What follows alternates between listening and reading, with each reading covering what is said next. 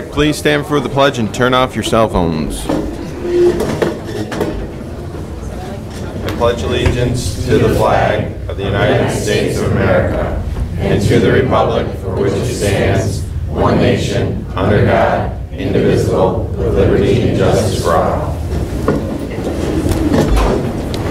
Before we begin tonight, I wanted to recognize we have Mitchell Martin from Senator Patrick Galvin's office. He's right over there. So after the meeting, feel free to reiterate how important it is to end the GEA to him, which I'm confident Senator Galvin can do. So you can begin. Okay, we're going to start with a third grade academic presentation from Kelly LaRosa.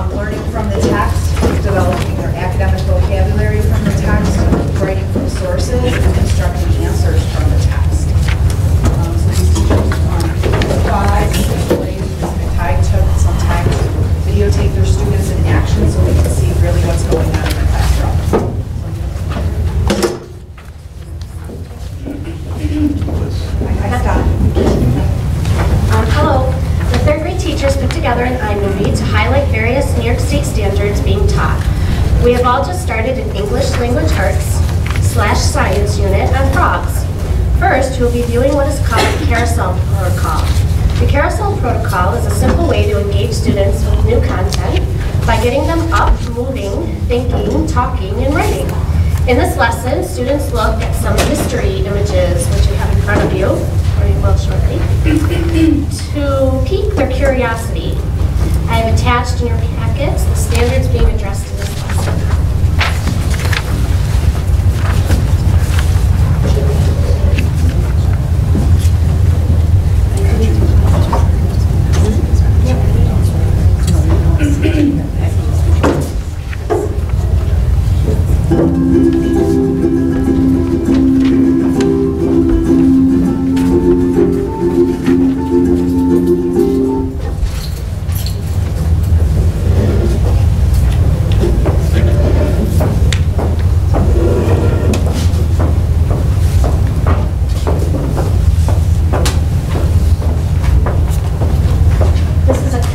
Criteria checklist that students can look at.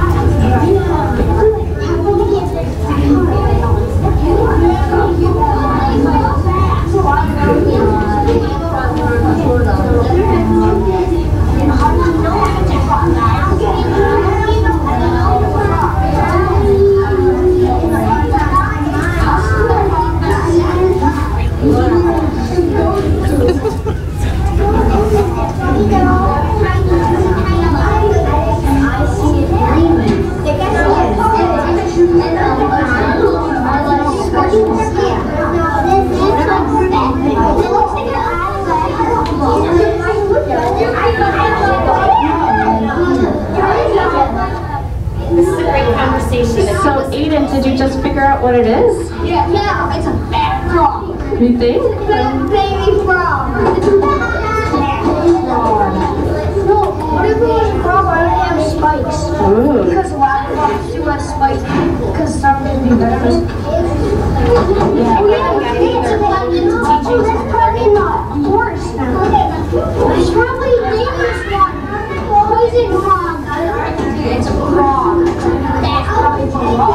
How does this happen? It is a bat frog.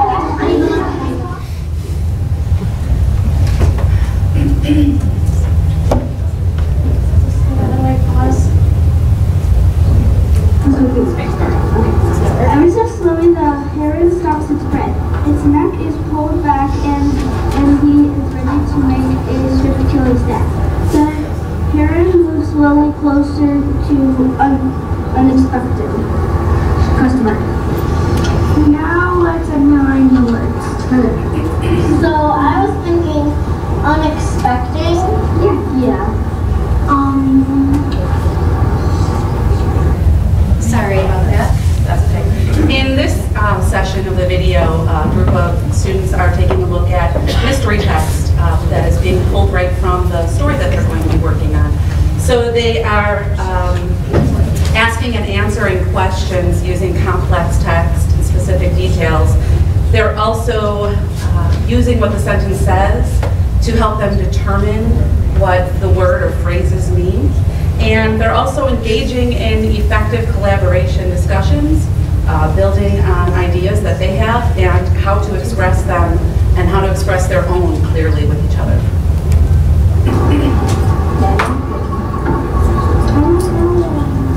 What about soup killing staff? Yeah. His neck is cold back. What does that mean? Cold back.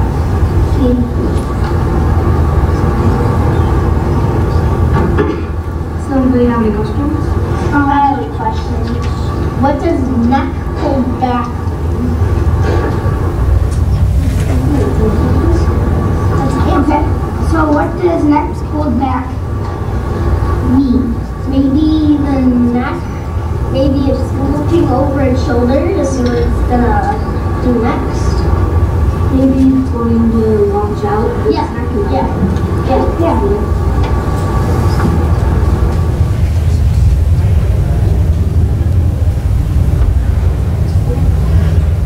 In the next section, you will see the students working together to use the text to find evidence, to answer some questions.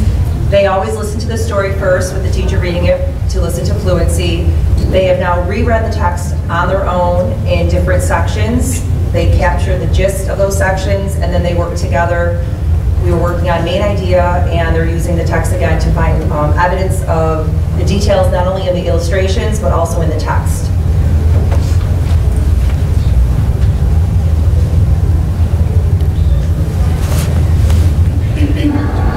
So right now we have to read pages 4 through 7 to find the main idea of the section of the text.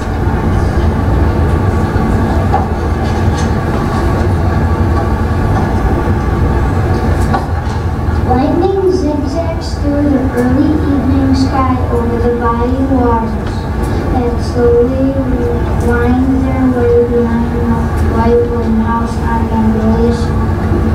Thunder rumbles in the distance, the croaking of bullfrogs, and the peeps and sounds of other frogs fill the air. In midwinter, Bulldog emerged from his muddy winter retreat and silently waited for the warmth and rains of spring. Now in April, his throat yellow and bulging, he sings a sound like Brahm. After a summer and a fall as a tadpole, and over a year as a youngster, Bullfrog is now fully grown, losing his long red back feet. He swims through the jungle to the edge of the bayou.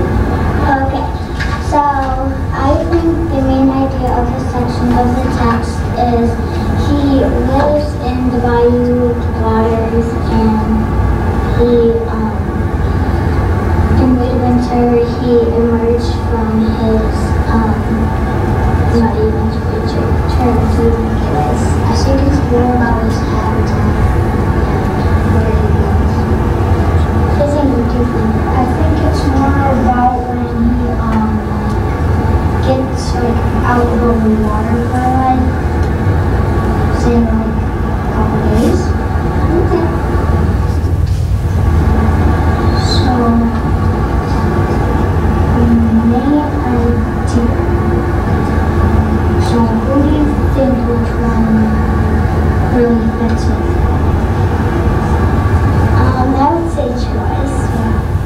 Yeah, of this section is about bullfrog's habitat. I wrote the main idea of this section is telling you more about his habitat. I wrote the main idea of the story is him emerging from the bayou waters. on page 4 to see what words the main activity was about. Well, right here it says divided waters. So let's put that down.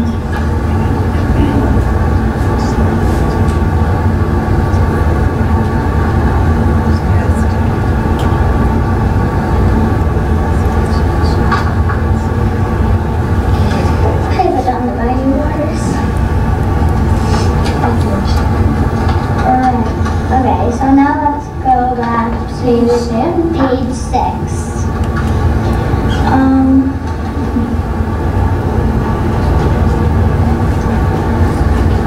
So we know he's reading, so he's kind of blending in with the lily pads. Yeah. I put down Bullfrog is blending in with the lily pads. I wrote blending in with the lily pads. Oh, who's blending in with the lily pads? Who's blending in with the lily pads? Bullfrog? I wrote down Bullfrog. Bullfrog blends in with lily pads / duckweed. Okay. So now we have to look at the illustrations. Let's go back to page. Yeah, this one. And so he knows he's in midwinter, so it means the middle of winter. Well, he's immersed. So we know it's in April. Yeah. And so that's right, in April.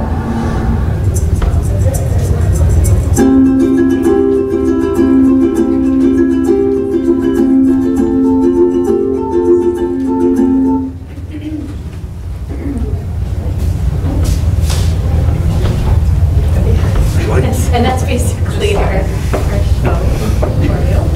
Thank you.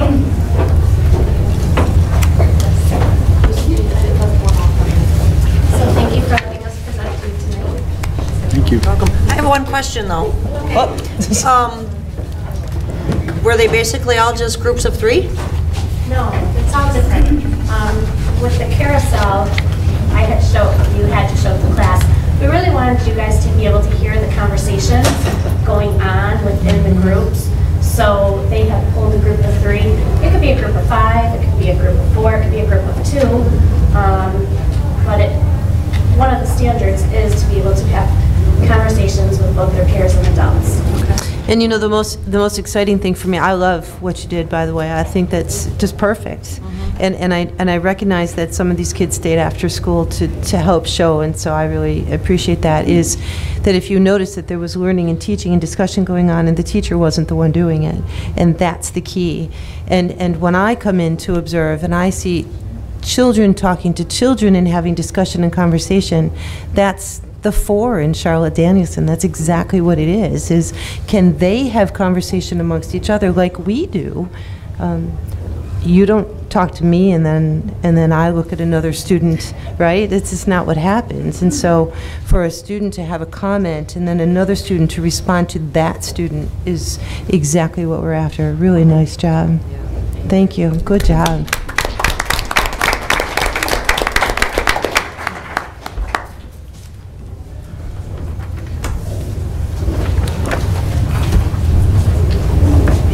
Sandy, did you have something? I do.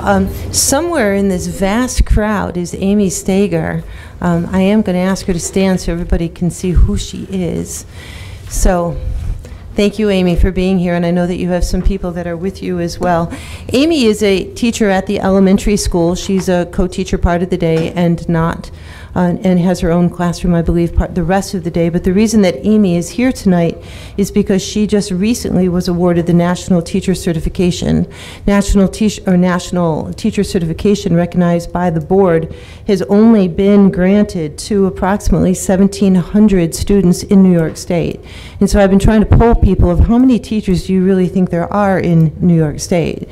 We're pretty sure it's in excess of 10,000, 12,000, and so I would be fair to say that it's less than 1%. Would that be true, Amy? Yeah, I'm looking for some acknowledgement for you because I know you know. So out of 1,712 teachers in New York State as of December of 2014, Amy has earned that. To the best of our knowledge in our conversation, she is the first in Eden. That in itself, it makes us really, really proud. I know that the teachers that I have spoken to about you said that this was a grueling process, that you didn't know that you'd actually earned it until you did, that you far exceeded the standard score, which is also pretty exciting, right? And that the components are such that what Amy had to consistently do was to reflect upon her own teaching, which is what we want teachers to do. And I don't think that in any of our careers that we've really been asked to do that as much. And so to reflect on teaching and to become a facilitator in the classroom as opposed to a teacher. I was really very fortunate to be in that classroom this week, and I can tell you I would love to be a student in your class. I had fun. You were fun. I laughed. And she has such a passion for the classroom. And so we're really, really proud of you. And you make Eden look good, which I always love. So thank you. Thank you.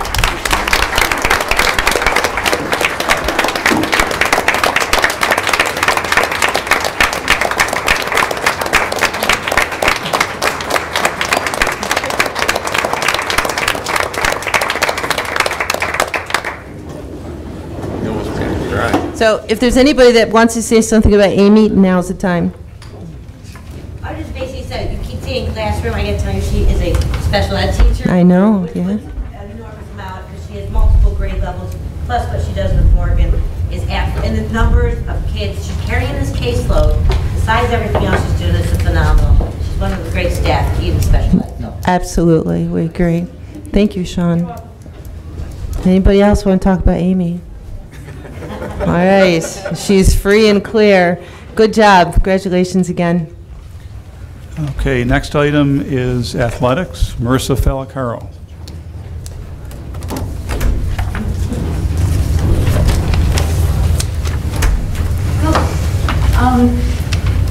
Did everybody receive the paper that I handed out earlier? Perfect. You got it. Okay, tonight you're going to be voting on whether or not Eden Athletics will be combining with North Collins for football only. And with that, Mr. Breeden at the last board meeting had asked for a little bit more information on combining sports teams and if we were looking at it for any of our other teams.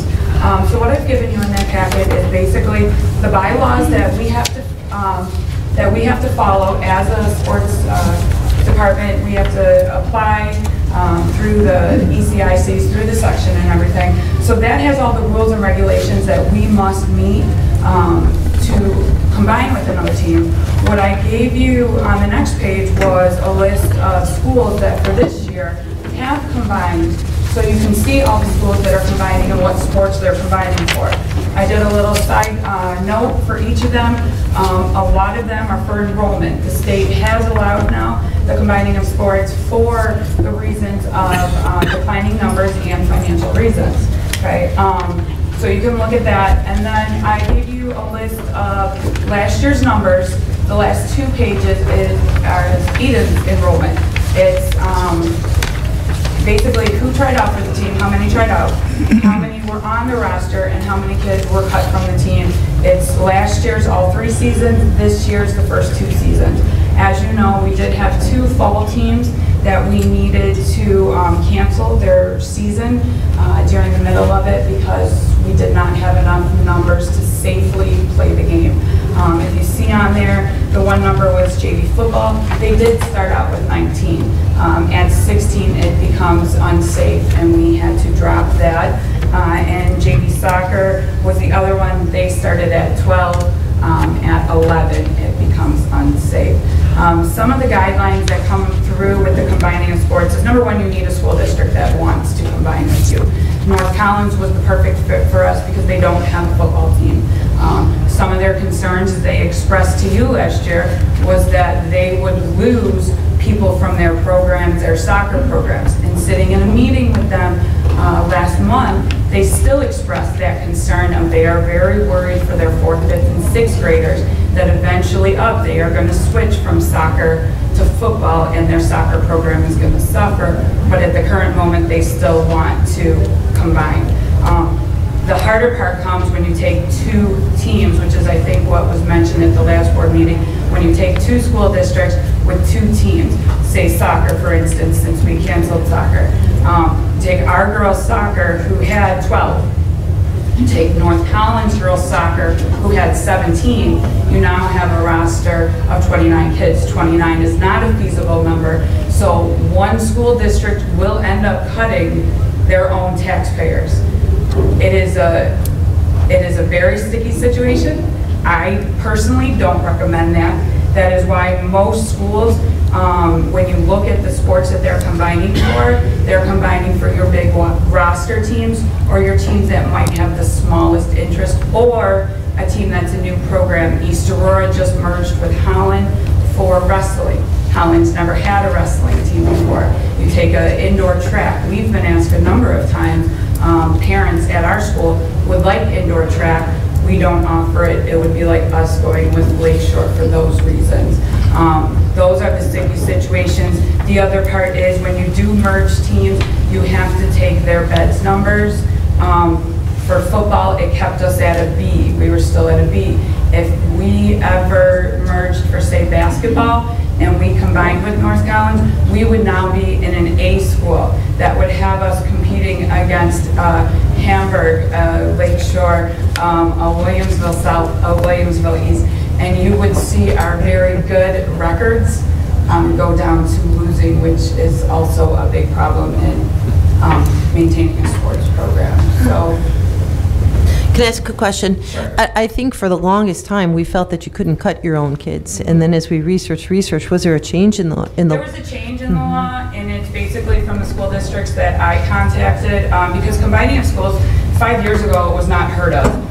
The declining enrollment of schools in the financial crisis that schools are in have led to those decisions. So the state had to go in and set forth the laws for combining of schools. They understand it, but a lot of the districts are turned off as far as that of cutting their own taxpayers. So now you can, but it's not recommended. Yes, it's not recommended by a lot of them. Ice hockey seems to be the most common for two teams to combine, and that's primarily because an ice hockey team is usually a $30,000 sports program, so it's an expensive venture that most school districts don't have.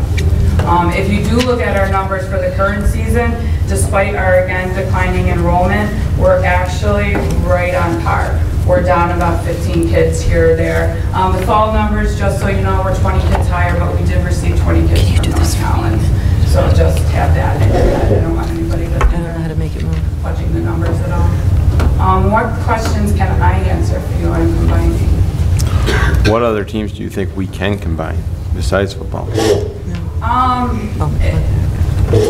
The problem would be if you looked at, like, say, field hockey. Field hockey would ideally be a great one because nobody around us has it as far as Lakeshore or North Collins.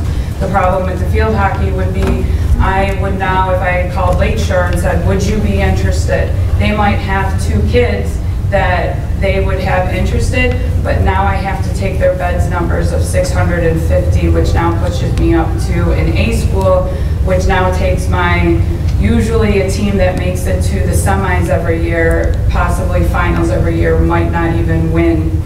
And I'm just saying that I'm not sure on that one. We could look at some of our smaller teams that don't have roster full sizes. It might be a golf. I don't believe North Collins has a golf team. Lakeshore does have a golf team. When I did call North Collins this year, very late. We are supposed to have the deadline. We are supposed to have the application in a year in advance, but because our bowling numbers were a little bit lower this year, I called North Collins and offered them a trial run. Because they don't have a bowling team. They don't have a bowling team. They have a bowling club, and they were not interested because their fear was they would lose basketball players to bowling. And again, they did not want to see their numbers go down. Does North Collins have an athletic director? Yes, I believe she's just like me. She's a teacher on special assignment. How long's she been there? Not too long, because their former AD left and is now the principal of Pioneer, so I want to say a year and a half. Who's a former Eden grad. Billy Widener? Yeah. Former Eden grad. That's it. It's something we do look at. It's just very hard. A football roster, you have to remember, you can have 50 kids and it is great. You can have only offensive team, a defensive team, and special teams. You look at a basketball team or a soccer team, you have 11 kids on the field. You can only have your varsity roster maxed out at 20. It's all different. It's very hard when you take those smaller teams and try to combine them. But what I heard you say is that you have seen a difference at the section level of them approving combining of schools. Correct. We do have some of your schools, some of your bigger schools, it has been brought up again. They don't like the ratios. If you look at the second briefing right there, it tells you the ratios. I have to take 50% of your beds numbers or 40% of your beds numbers, which is why it was able to keep us for North Collins merging at a B school. There are people within ECIC and Section 6 that are challenging this with the state because, unfortunately, for football especially, you have some teams that are building powerhouse teams. They're merging 4 teams together. They're not doing it for the financial reason or the declining enrollment reason. They're doing it for the win reason. So right now, these percentages are actually up at the end of June, and we're waiting to see what the state is going to do with that. If it goes back to 100%, I would tell you that I would be very leery on merging for football. Which is why we only do it 1 year at a time. We are the smallest B school, and to make us an A school would be very not right. So that's why you only do it a year at a time. And again, the state put it for the reason of declining numbers and financial reasons. Questions for Marissa? No.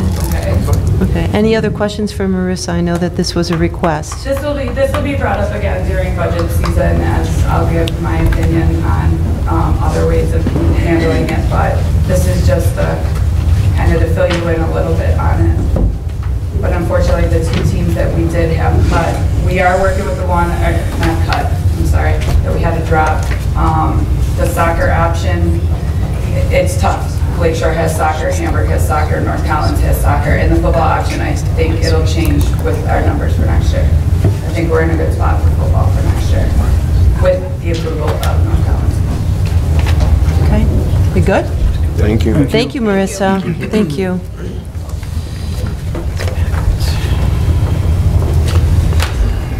Okay, request to withdraw specific items from consensus items, A through M. I have nothing. Okay, no requests. I move that the following consensus items be approved as listed in the administrative memorandum, A through M. Second. All in favor? Aye. Opposed? Abstentions? Motion carries. Okay, 2-minute statements from the public. Does anybody wish to speak? Please come forward. Let's see if I remember. My name is Bob Weisdall. I live at 2825 First Street. This is about the exemption. First, I'd like to say the American Legion, Post 880, has been a major supporter of the town of Eden and will continue to do so no matter what the vote is. I don't think many town residents know how much the Legion and its members give back to the town. There's too much to tell you in this 2 minutes, so I'll only go over some of it. First, obviously, is the Corn Festival. For 51 years, we've let the Corn Festival use our grounds free of charge. And over 20 organizations in the town depend on that for fundraisers. Some of them are Eden Little League Football, Eden All Sports Boosters, Fire Department, Chamber of Commerce, the list goes on.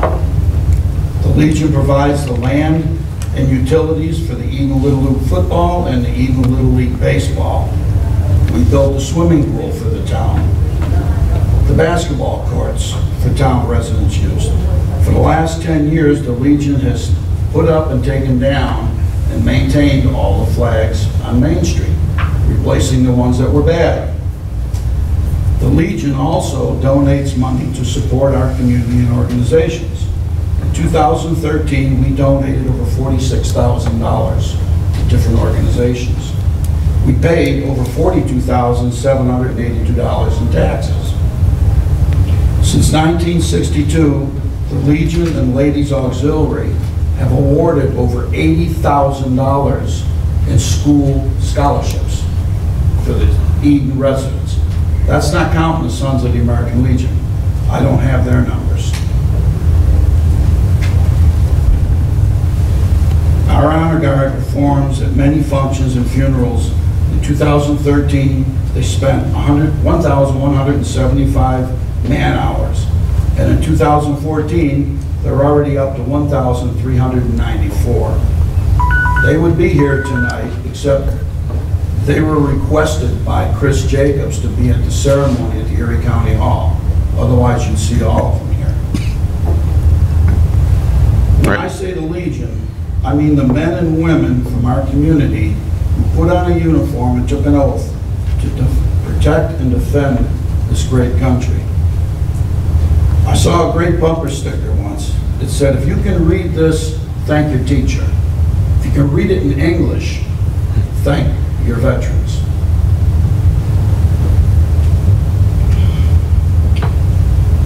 Remember, if it wasn't for the sacrifices of our veterans, you would not be able to sit here and voice your opinions.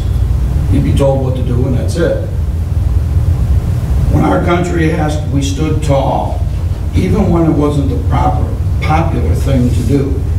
We're now asking you to do the right thing and stand tall and honor our sacrifices by granting these exemptions.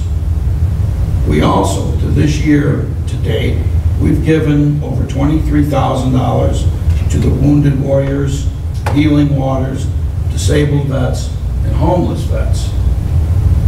So that's all we're asking, is to honor the sacrifices that we all gave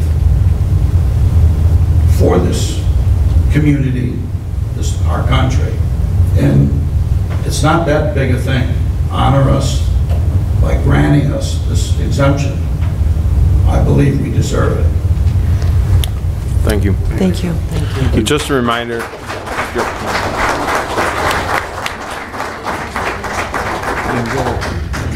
It is 2 minutes, and we're going to try to stick to the 2 minutes. So when you hear the beep, time's up. Anyone else?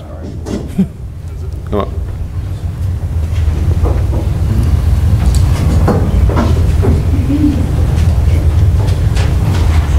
Good evening. Good evening.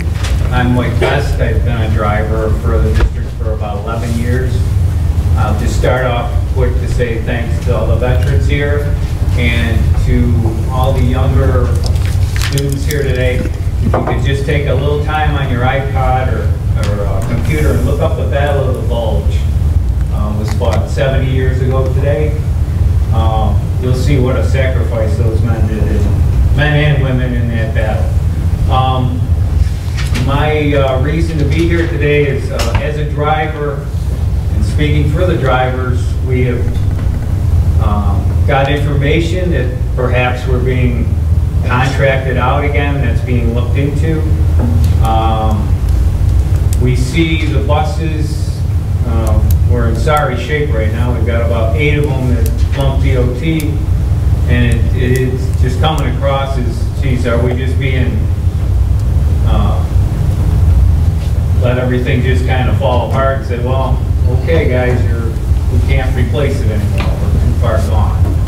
So 95% of us, probably even more, are all Eden residents.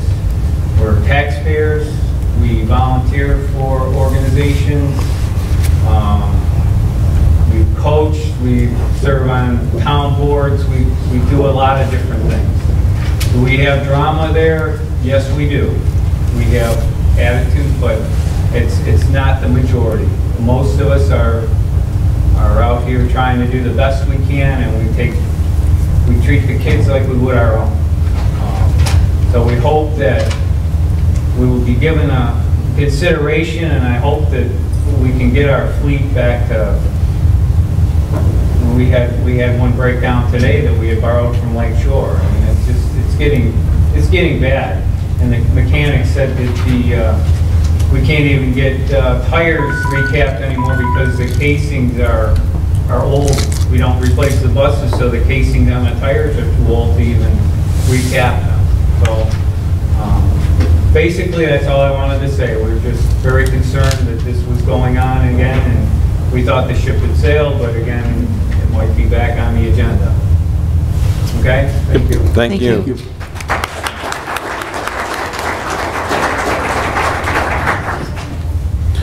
Anyone else? 2 minutes.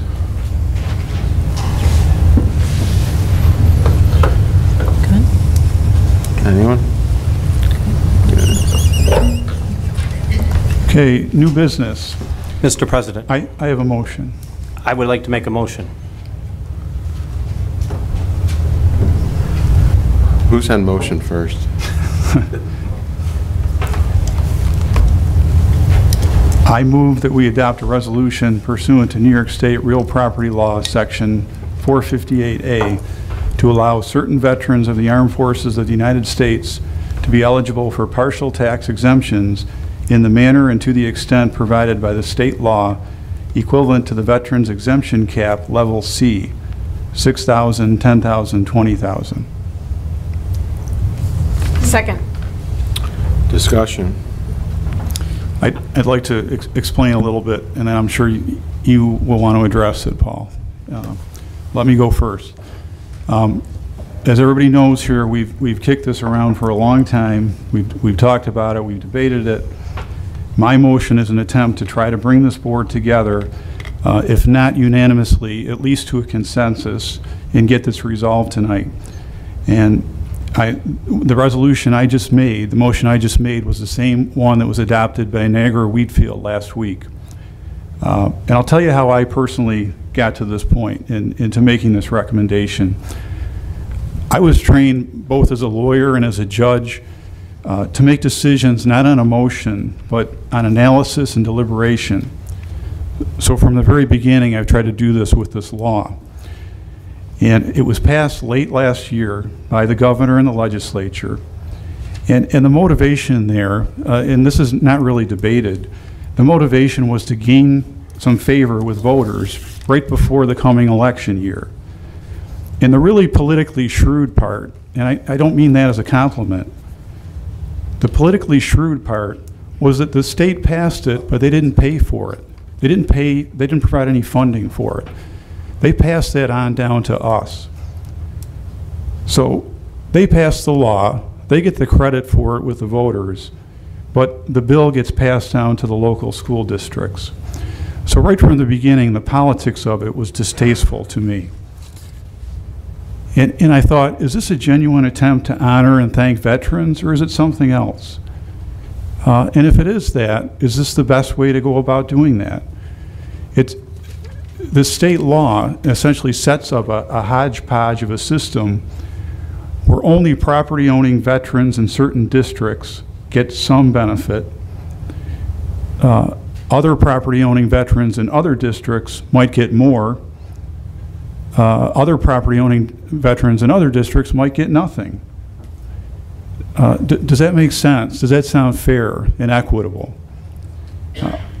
I think, and this has been said by others throughout, whatever needs to be done here needs to be done on a statewide or a federal level and funded that way, not in this crazy hodgepodge school district type of thing. I also don't like how this law places us, the board members, in an inherent conflict. We were elected to represent all constituents of the district, okay, not to pick and choose and decide whether some should pay less tax at the expense of others. And I don't like how it pits constituent against constituent here, as it has in this district. And by the way, when this law was initially passed, actually earlier this year, there was a statewide poll done of school board members as to whether they thought it was a good law or not. Almost 70% of school board members said no. 70% said no. 10% were undecided, and about 20% supported it. So, what's changed from that point? Did it magically transform into good law at some point? Or are people making decisions based on emotion? And believe me, it would be very easy to make this decision on emotion. Veterans deserve our undying gratitude every day for their service. And in this community, as you just heard, they mean even more to us, because the Legion and the VFW are the bedrock of this community. They support us still, and they are still serving. So if the question here was, should we honor, support, thank our veterans? That's a pretty easy question to answer. But that's not the question that's before us. We have a law here that was designed as a political gimmick, and it is dividing us. And yet, ironically, our leadership is supposed to do exactly the opposite of that. It's supposed to unite us. In the hearings that we had, there were some speakers that made some really good points on both sides. But the one that stays with me, and the one I'll always remember, was Commander Blighty from the Legion. And we just heard it again from this gentleman tonight. And I'm paraphrasing, but he stood up and said very simply, we support the community, we'll always support the community, no matter whether you support this or not, we'll support the community. Now that's leadership. That's leadership, you know, and our governor could take a lesson from that. So I've had these concerns about the law, and I think I've been pretty consistent since the beginning, and I've expressed them. And we did months ago, we passed a unanimous resolution on this board objecting to the way this law was crafted and requesting state funding. And it got some pretty wide play around the state. It was written up in some state publications. So we know that they know about this, but we've had absolutely no response from the state, no response to that whatsoever. And subsequent to that resolution, then we had the board here made a motion to put the issue to the public, to a non-binding referendum. And I opposed that. And I opposed it because I thought and I felt that we were elected to make decisions, not to punt. And I didn't want the expense. But obviously the vote went forward, and there was a public vote. And we can argue about the turnout and the meaning of that and so forth, but it was a public vote. And I think that's entitled to some weight. So that gets me to this motion that I'm making. It is an attempt to compromise. And like any real compromise, it guarantees that no one will be happy, because it passes the exemption, but not at the levels hoped for. And I just want to thank everyone who participated in this process, in the hearings and so forth, in what has been, for the most part, a pretty civil, level-headed debate. You know, people have stood up and advocated for their positions, and there has been mutual listening and respect. That's the American way, and that's a credit to this community. And at this point, I would ask my fellow board members to join me in supporting this motion.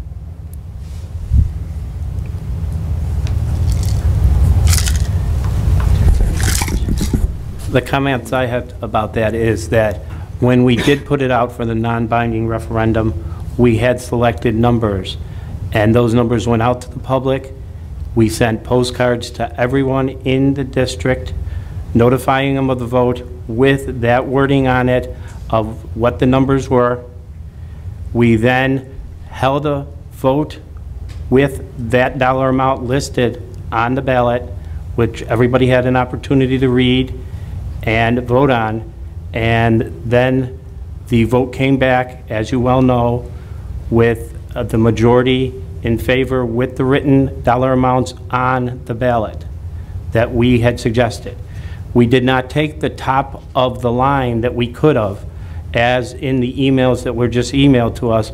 We could have selected 4 levels higher than we did. The level we did select was pretty much in the middle of the levels we could have chosen from.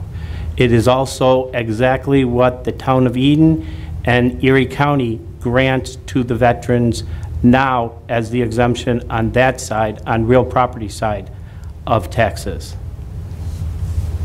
That's my comment on that matter.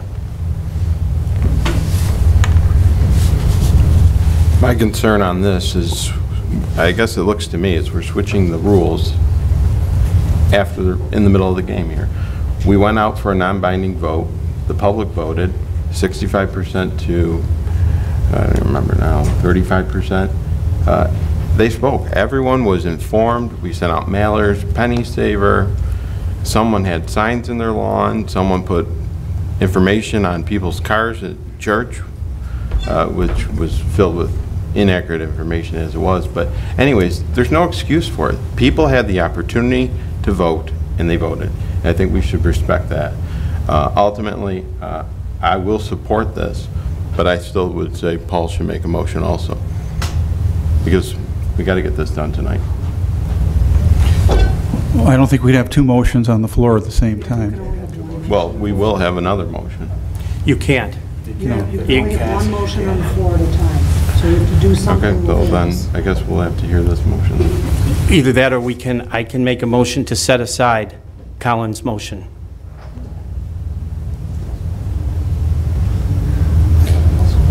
Well, if there's no further discussion, I'd ask for a vote. Let's see where we are. All right. All in favor? Aye. Opposed? Abstention? Abstain? I'm sorry, can I get a head count on that, just so I make sure? It was 4 to 3. 4 to 2 to 1. Colin, Barb, Me. Mike, anybody else? I'll be a no. Yeah, I'm a no. Scott? Scott, you're a yes? Yep. Okay. Patty and Mike.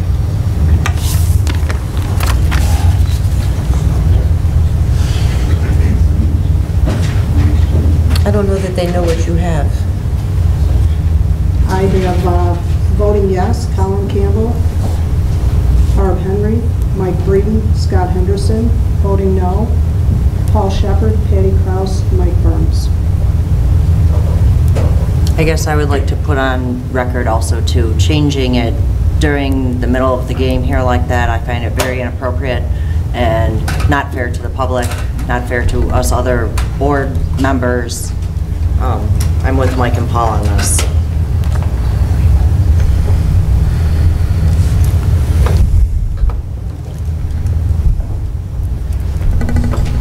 Okay, resignations.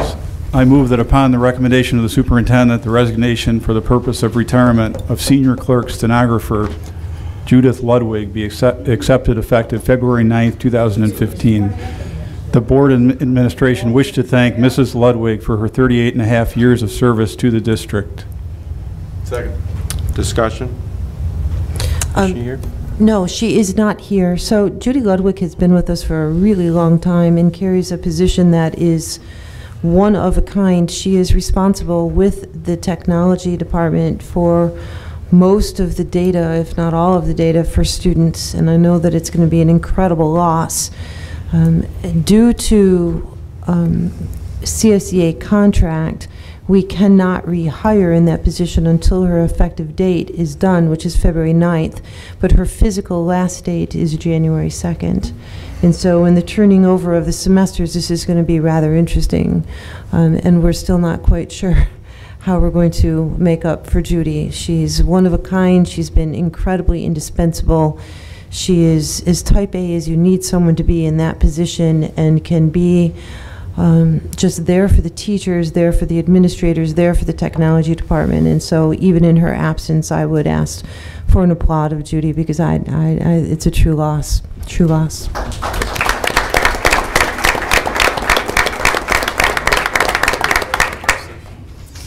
Yeah, she's quite impressive. All in favor? Aye. Opposed? Abstentions? Motion carries.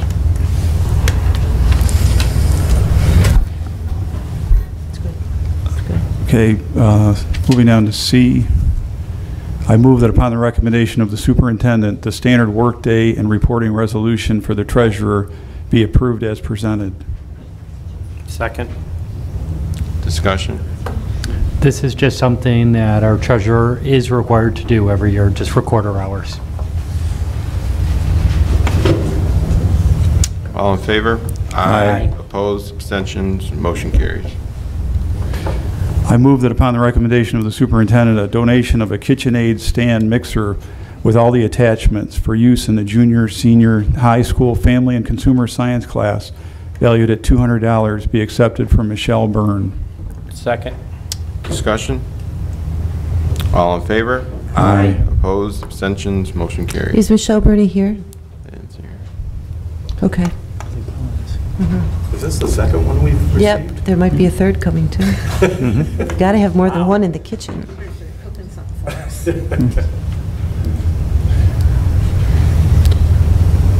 I move that upon the recommendation of the superintendent, a donation of a red KitchenAid stand mixer and a silver artisan KitchenAid stand mixer, both with all the attachments, plus microfiber towels and wash rags valued at $750 be accepted from Paula Farrell. Second. Discussion? And I know Paul is here. Yes, she is. That's the second one Paul was donated, right? Paula, are you not cooking anymore or what? You have your own? Barb had a question. Thank you.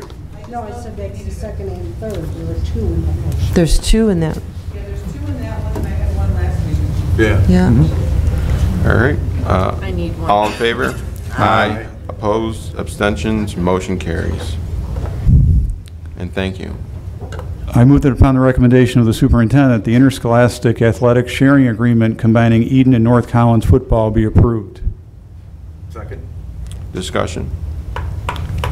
All in favor? Aye. Opposed? Abstentions? Motion carries. Just like to thank Marissa for bringing in the extra information. That was She always enlightening. does. It's good. Thanks, Marissa. I move that upon the recommendation of the superintendent, the 2014-2015 appropriations be increased by $6,861.86 to $26,464,259.97 to account for increased revenues. Second. Discussion? All in favor? Aye. Opposed? Abstentions? Motion carries. Okay, moving on to information and proposals, business report. Okay, first for me, number one, I wanted to thank everyone at this table and some of the community members who are on that side of the table. We had our first budget advisory team meeting, and it actually went very well. We looked at what worked well last year, what were some potential changes that people were looking at for this year, and then we reviewed some information, some basic information to get us started, looked at the schedule for the coming year, and the volume of work which we'll have ahead of us for this year's coming budget. So thank you very much, everyone in advance, for the hours and hours of work of which you will be putting in. So thank you. Transportation, which is, I just wanted to follow up on what was asked for at the last meeting. There was a comment from the audience as well in regards to the contracted services. Looking at our fleet and the condition of our fleet right now, the question came up from the board at the last meeting, what is the cost of a contracted bus? We are looking at two different figures right now, and they're almost right on with each other. Fisher Bus was at $50,000 for a contracted bus, and at Orchard Park right now is at $49,000 is what they said they were paying for theirs. So that's what you're looking at, just roughly from a figure. If we're looking at our own bus, I mean, you're really looking at obviously the cost of the driver, and then of course the maintenance cost for the bus as well. So, yeah. Just let me clarify, when we Sure. rent a bus for $50,000, that includes the driver with it? That includes the driver. I thought it was just the bus. And all the maintenance and, Just to confirm, it is driver and bus. It is. I think you can use the right words, though. It is a complete package that you're getting when you contract out for the bus. So when you contract out for the bus, it is the bus, the driver that is provided, for example, if it's from Fisher as well. Well, I've gone That's to correct. some of these conventions, and I've talked with some of the busing companies, and they said, oh, we'll let you use your own drivers. Now tell me about that a little bit. They would hire our drivers, and that would be the driver included in the 50,000, is that correct? So would they be under a different contract then? They would actually be hired by the company, whichever company that you would have. That's how they do it? And would they be compensated the same, or would it be less? That's hard to say. More likely, it'd probably be less. I would like to also add, like I did last time, that before we go any further, that we investigate districts that have switched, because I know that Pioneer, the teachers and the coaches are not happy at all with the contract. They no longer are able to schedule their field trips when they want to. They have to wait till the company is done doing the runs in the morning for all the districts they pick up. They're no longer able to schedule their sporting events. Same thing, they have to wait till the bus company does all the runs in the afternoon to schedule any meets, be it swimming, soccer, field hockey, or away meets. I know that they have been scheduled for a certain pickup time and not been there on the time that they're supposed to, which ruins field trips for students. I know that there has been problems also with drivers not being familiar with where they're going as far as sporting events, getting the teams there late, which gets the meet started late, which messes the student schedules up for homework, messes the parents' schedules up. So I would like to really hear from districts that have done this, because once we do not have buses anymore, the initial contract might be very sweet, but when we have to renew it and we don't have buses anymore, we have nothing to negotiate with then. We're at the mercy of those companies. So I would like to hear from districts. And I think what we can also do is hear from other companies as well. We know, obviously, with the buses in the condition which they're in right now, we're finding ourselves in a tough spot of, number one, getting through this year and having adequate supply of buses moving forward. As it just so happens today, at our business officials meeting, we had a wonderful presentation to talk about the various options of, again, leasing, purchase, and all the different ways of having a fleet. And probably what we can actually do is maybe in January, February, I could drive for January if we want, and almost have a company or two come in and kind of talk to us and say, here's what the options are. Here is the potential mixes of what you're looking at. Because again, as we look ahead at the budget and what we're able to afford, it's going to be a mix of probably a lot of different things to, number one, get us through the remainder of the year and then put us on a path. It's not going to be a very cut and dry, simple, we're done. So probably what would benefit everyone is if we had a couple of people come in and actually give us a presentation based on our fleet. Here's what we're actually looking at now. Here's the average age of our fleet. And then here's the different ways of structuring it moving forward. So looking at financing options, things along those lines. So I think it's important to note that we did purchase, we did put a proposition out, and the voters did pass for us to purchase 2 buses last year. That had been the first proposition in a number of years for buses. So there was a support certainly by the board and then the voters to bring in 2 buses. What we did not anticipate is the number of buses that were going to fail DOT this year. We didn't know that was going to happen, and certainly we've had some conversations about moving forward. And in looking at a budget and looking at how many buses down we are is, as Tom was saying, is what are our options moving forward? And it may not just be one option. It may be a number of different options. And included in that, too, and looking down the line, is conversation that I hear as our enrollment certainly is at a level that's not stabilized right now, of a single run versus a double run. And so what does that mean to us as we look forward to? So I think it's a really good idea to start to find out what are all the options. And if it was a conversation at ASBO, we can't be the only district in this position. Not even by a long Right. shot. I mean, they were talking about all the districts that really are hurting right now for buses. And Barb, one of the things you brought up in the budget advisory team meeting is, can we delve deeper into some issues? This is a perfect way at a board meeting to have a presentation where we can actually really get into the meat of it and start looking at what are our options. So when we get to the budget advisory, then we've got that information that we're armed with as well. So I'll start working on that, and then we can hear from them as well. Question, I mean, BOCES offers a lot of services. Do they have someone that does transportation and looks at transportations, or, you know, Well, they for do have- districts to help them with this? Because I'm assuming, like you said, we're not the only one in this John boat. O'Connor. I mean, is there someone that, John instead O'Connor, of bringing in a finance company or I mean, because you'd have to bring in almost 3 different people that might be biased one way or the other. I was wondering if BOCES or someone in the John state. O'Connor is in charge of BOCES 2 in terms of transportation services, and we've certainly been working with him. Okay. And then ASBO, which is the business officials that Tom is more Western New York, right? It's not just BOCES 2. Well, the meeting today actually was BOCES put this one together. So BOCES 1 and 2? This is BOCES 2 that we're at 2. today, so John O'Connor. And they actually had companies come in and present, deliberately so. So you Okay. have a couple different perspectives. Right. So even though they have that, they wanted people to hear from the companies themselves, because that's who you're working with as well. Right, So- oh yeah, I mean, whether they're selling buses, leasing buses, or Right. outsourcing buses. Because they're finding the same thing over the course of the past couple of years. So with the fiscal crisis that we have, and with less money in terms of what we can use in districts, I'm sure all these bus companies are seeing the exact same thing happening with them, is districts with less money not wanting to put out a number of buses to the residents to vote on, and really finding that their fleet is aging. And one other question, this was sort of kind of off topic, but about busing. There's been a lot of press of late about delaying the opening of the high school because it's better for the students if they start later, and you're seeing a lot of studies and pros and cons to that.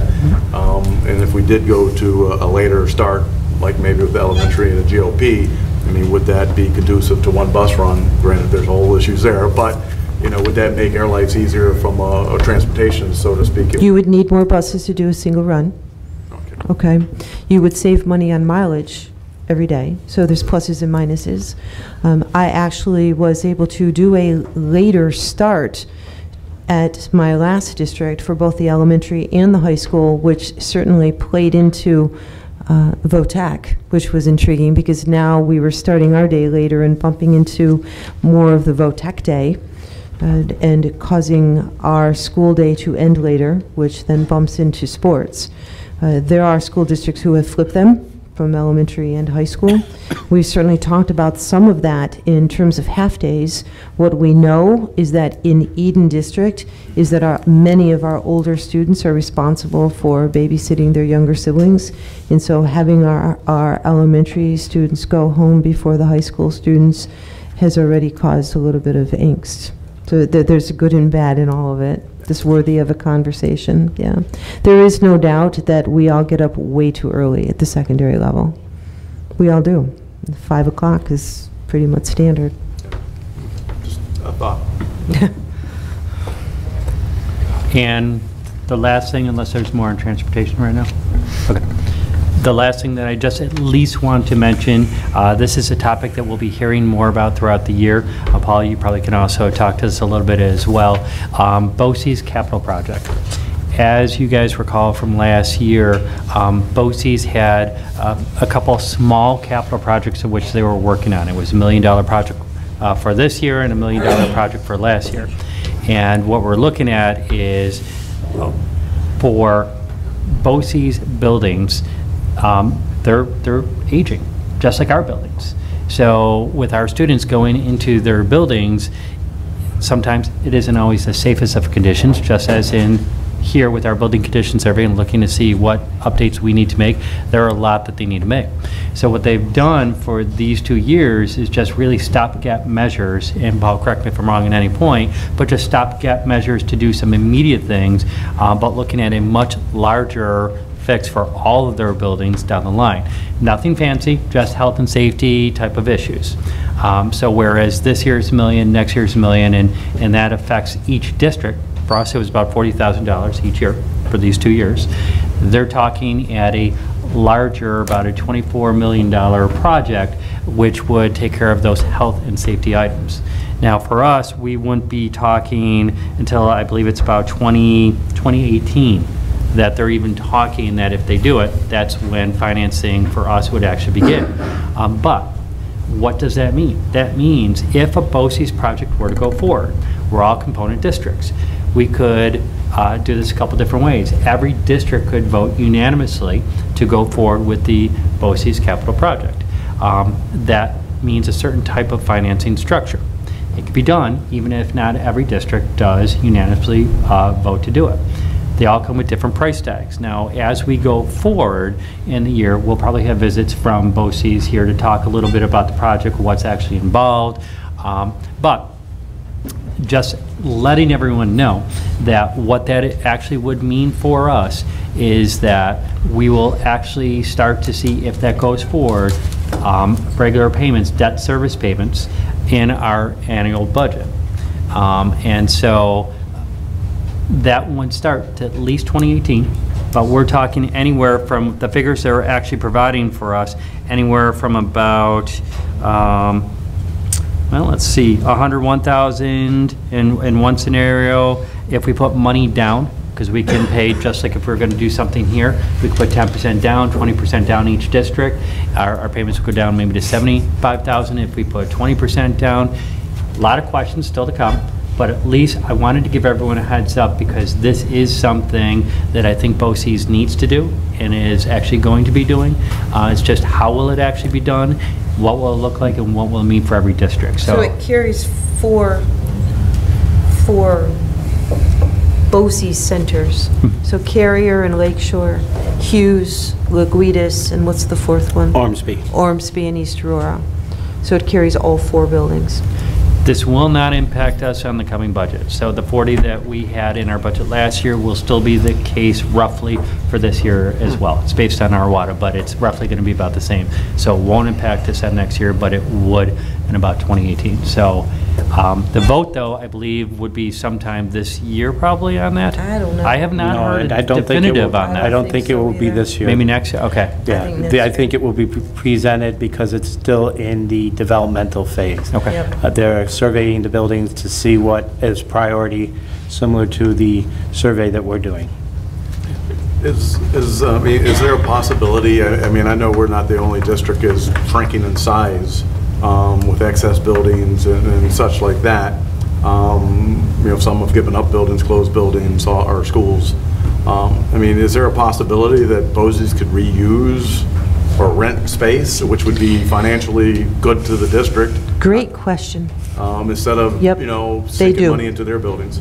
So far, they do rent rooms, and we do have a few rooms that are rented by BOCES and have each year. They have also had some conversation about putting some programs back into certain districts. So for example, I'll use Holland as a good example because they actually have an open building that they closed down. So that has been big conversation. If we go back, though, to the reason why component districts or a home district like ours actually sends our kids to BOCES, it's because the overhead of having some of those very specialized programs in our own districts was way too expensive. And so there will always be that need for these locations that are more centralized to cut the cost down for everybody. So it's a little bit of both. Yeah, I mean, Yeah. I realize the need Yeah. for BOCES. I'm not saying to get rid Yeah. of BOCES. I'm just saying No, they have, that BOCES yeah. reuse schools instead Yep. of sinking money into their Yeah, infrastructure. we've actually had some conversation with them here too in terms of our technology, because we have such a beautiful technology space. Yeah. Just a thought. It's a good thought. Is it for me? Is that for you? Right. I do have a few things to just bring in that are not on the memorandum. One of the conversations that the administrators and I have started to have, and also the ETA Exec Council, is some type of a plan for early go homes due to weather.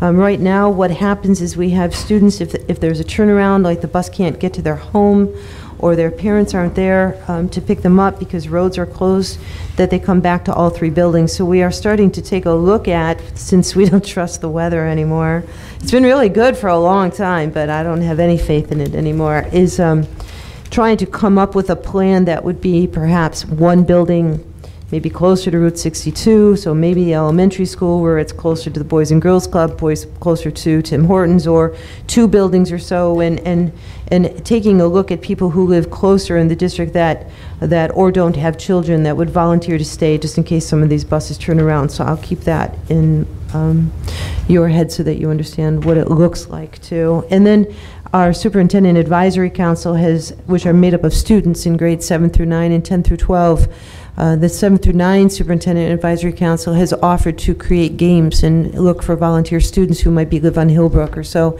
that might even agree to stay and work with kids. And so Friday I meet with the older Superintendent Advisory Council, and they may be interested in doing the same. One of the board members, I believe it was Patty, a couple of board members a couple of meetings ago had a question regarding the quality of the cafeteria food.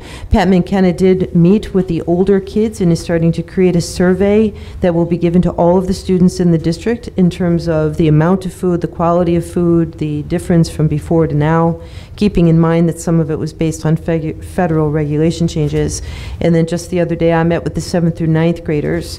I thought what was interesting in that, and it might, I don't know the reason for it, reasons are really important, but the 7th through 9th graders scored the food lower than the 10th through 12th graders.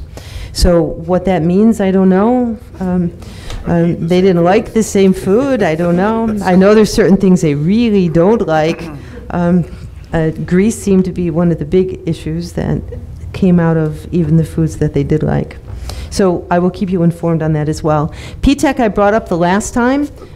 Sandy, real quick yeah. about the food. Yeah, I have something then too, Mike. Yeah, me too. Oh, I'm sorry. I'm sorry. Didn't they just pass with a new spending bill about a revisit of the food at the federal level? They just passed it in the last spending bill, which because they're watching the trend of nobody 2 days eating ago. it. Yeah, a few days ago, how they'll be able to leverage more carbohydrates and such. Yeah. I didn't read the whole detail, but And it at gives the a little yeah. bit more flexibility to the schools. It'll be interesting to see what type of flexibility it really gives us, because at the same time, we now have a vending machine that technically has what Barb and I deemed as healthy foods, but in some of it, because there were M&Ms down on the bottom. I'm not quite sure how those got there.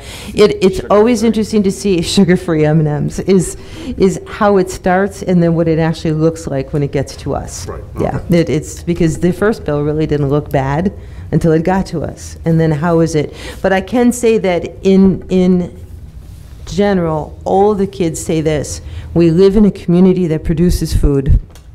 Why can't we do better? And so it's a good topic, and we're going to continue to explore it. Any other questions? You okay, Yeah, Paul? I do, and then Patty. Yeah. We did have a company come in here, Barb and I, when we were at the conference last year, talked to a gentleman that, what is the company's name, Tom? Preferred Meals? Preferred Meals. Ooh, good job. They said that they would try and buy as much local, remember when they said that, as possible, plus their meals were prepared. They came in and they basically, kind of like airplane type scenario. But what we sampled, at least my opinion, what I sampled at the conference was not bad tasting, and it did not look unattractive either as far as how it was presented. Well, that's trying to be politically correct. I mean, I've seen some of the meals come out on trays, and sometimes it's interesting, to say the least. And they also said that the people that in the community that work here, they would try and keep those same personnel on, and we've had that company come here once, and they're willing to come back and do a presentation, and also they were willing to do some kind of audit to see if they would save us money on doing their food service versus the company we currently have. And that's a good point. And one of the things that we saw, Barb, go ahead. The best food is going to be from the women in this community that come and cook in our kitchen. That's the best food you're going to get. That's not what's happening now, though. I know. Well, I understand. I did speak with Debbie Dole, and I said maybe one of the things we could actually do at a future board meeting is actually have her come in and actually give us samples of the food. And what I've asked her, but what I've asked her to do is twofold. I've asked her to do before the food standards and after the food standards, and to show how the food standards have changed the taste. Yeah. So if she were It's a able, whole wheat chocolate chip cookie. correct, the wheat has made such a difference. What would the same meal taste like if you didn't have the new standards? Well, that's the same as saying if she brings it to us, not saying that anybody would do this, but when you know your boss is coming, it might be different than on a daily basis. Could be. I mean, that's you're the right. whole that's the whole You're idea right. of the surprise visits. So now surprise under the board meeting at lunch? This is what I would say to you, is the people who work in our kitchens are wonderful, and our kids have all said that they love them dearly. I'll be So the this food is not about people. It's really not. They work hard, they love our kids. This is about the kids not liking what they're eating. But- In some cases, some of the other ones love it. I don't know. In all fairness, Paul, what I will say is this. So if she gives us a sample of the pre-standard and post-standard, You have we to have a eat student it. here as well. So if she does a wonderful job on the pre-standard and does a horrible job and makes the post-standard taste horrible, she's going to know. She's could gonna do a be like, "This is blind not test what we with- eat I every think we day." asked her, and she doesn't eat lunch here regularly. She brings her lunch. Oh, okay. So we at least have a student here to say, no, this is what she's serving us is not what we get every day. So We're at going to least we'll blind have some. test her. Is this before or after Okay. on the whole wheat I think we cookie? should. But that's only one part of it. Number two, with preferred meals, and actually that's not bad to look at our options, but with the preferred meals, the one major drawback of that is they drop the food off and say, here you go. Even if they hire our workers for the serving it, in terms of all the daily, making sure that we're meeting all the safety regulations, the health regulations, they don't do any portion of So that. you still need someone. So we still would have a person that we would have to hire as the food manager, which is a portion of, the contract we have right now. Right. But you can't get away from that because you still have to. So, And then you so- have foods that are not prepared, that are more the à la carte, maybe. It's not just the entree. True. So, I mean, there's good and bad on both sides. I mean, so it's not something that we shouldn't look at, but there are some definite drawbacks for that one as well. So, I mean, if they can save money even after we hire someone in to run it, it's worth looking at. Patty? Yeah, the question that I had was, for the kids that are actually eating the lunch because they're hungry and they want to get the double lunch, did we look into? We did. Okay, and the answer? The answer was actually stated a couple meetings ago. I think you answered it better than I can. It was, and I don't want to misstate it, but they can actually buy a second entree. But because it's subsidized, that's what's changing the price on the lunches and what they're able to get. Correct. I'd have to Right. revisit again, but I think it was like they couldn't buy, and maybe correct me. You can't get an actual double lunch for the same price Correct. because it's subsidized by But they the can get federal it. government. So in reality, because I, as a parent, I've told my kid, and I don't care if it's wrong to say this here or not, but if you're hungry, just go back and buy another lunch. Just don't buy it at the same time. Because in reality, you're getting ripped off if you're just getting the entree when you're buying the double lunch. So common sense would be, eat it, go back and get a new one. Okay, Okay. just wanted to make that comment. Yeah. Okay. I don't eat lunch here. Me either. I don't find time to eat. All right, are we good? Are we good? Were you going Colin? to address the capital project? I am. So P-TECH first, though. P-TECH I brought up at the last board meeting. It's a wonderful opportunity. We're going to put out information flyers to all of our 7th and 8th graders. P-TECH is an initiative that has come down to help younger students who may be at risk in terms of high school and in college to really focus in on something that they're passionate about, which would be, could be mechanical, could be engineering, could be, there's a number of different programs that P-TECH is supporting, and it would take them on through their associate's degree. And it is a grant. Eden signed into this grant. We're committed to sending 2 students. Somewhere in January, there will be a informational meeting for parents and students or staff about what this means and how to apply for the P-TECH grant. So we're looking at 7th and 8th grade students right now that it would continue on for them to receive their associate's degree. And it is through working with businesses and associate college degrees. And then the capital project. All of you should have received, and many people in the audience may have, not everyone because we're still working on it, is an invitation to be part of one of 3 committees going forward with the capital project.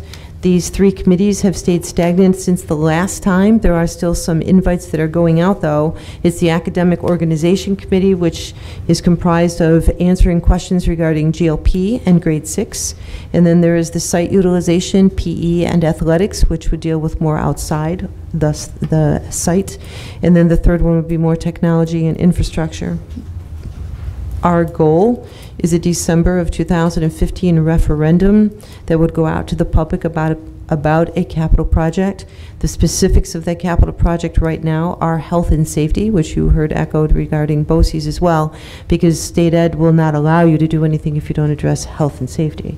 So masonry work would be health and safety, the location of our main offices, our electricity, all of those would fall into that. And then we would be looking also at academics and technology and other issues. It's going to be a lot of work.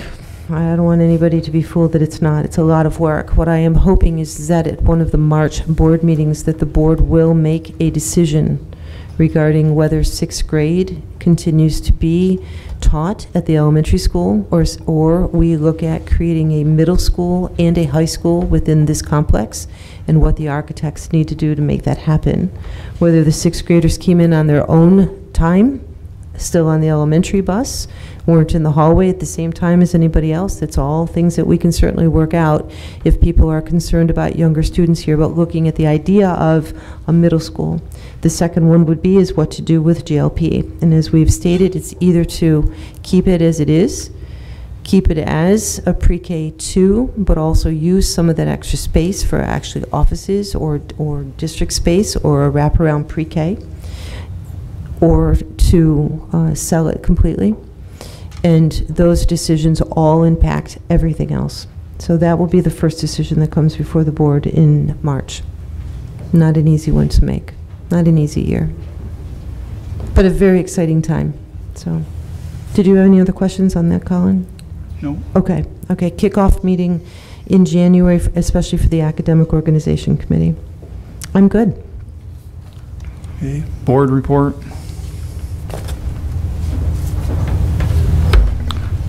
All right. Future dates. BAT team meeting, January 21st, 2015, 5:45 p.m. here, followed by the regular Board of Education meeting at 7 p.m. I move that the Board of Education anticipates entering executive session to discuss a matter identifying a disabled student which is made confidential by federal law, the employment history of a particular person or persons, ETA contract matters, and possible litigation. Second. Let's also add superintendent's contract to that. And amend the motion to reflect superintendent's contract. Second. Discussion? All in favor? Aye. Opposed? Abstentions? Motion carries. Good night, everybody. Thank you. Thanks for coming.